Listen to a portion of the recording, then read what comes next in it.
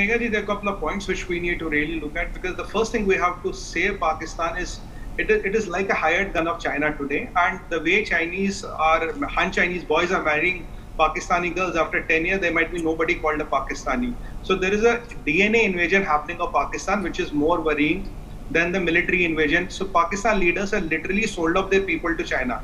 That is what is the reality of Pakistan. So we have to stop somehow the Chinese influence into Pakistan. Point number three is we have to liberate our POK, because POK and GB gives us access to Central Asia. With our increasing cloud, we must have access to Central Asia, so-called Persia. That China is trying to block hard. We have to see through it.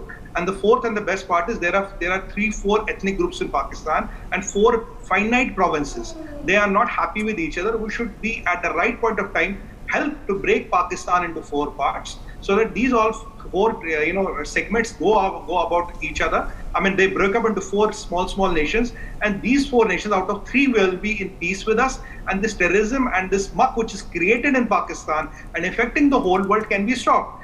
Breaking the Pakistan into four segments or four pieces, as per the ethnicity, Pashtuns and Baluchis and all, that is the only solution to it. And taking our POK and GB as soon as possible before China exerts its a lot of influence. And Pakistanis, unfortunately, they don't have a lot of time. They have to worry about their ethnicity and race, which is being fast depleted by Chinese. Their leaders have sold